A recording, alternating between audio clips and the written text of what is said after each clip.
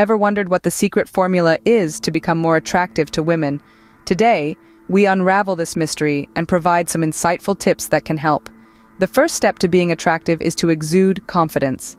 Confidence is a magnetizing trait that can draw people in. It's about standing tall, maintaining eye contact, and speaking with conviction. Remember, the key here is not to confuse confidence with arrogance. It's about believing in yourself, not belittling others. Secondly, cultivate a good sense of humor. Laughter is a universal language that can break down barriers and build connections. A good joke or a funny anecdote can lighten the mood and make you more approachable.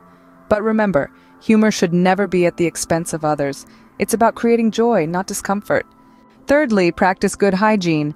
It may sound basic, but a clean appearance can do wonders for your attractiveness. It's not about expensive clothes or luxury brands. It's about being neat, tidy, and smelling good. Fourthly, be respectful. Respect for others, their opinions, and their personal space is a trait that women find very attractive. It shows that you value them as individuals and that you're a person of character. Lastly, show kindness. Kindness is a trait that never goes out of style.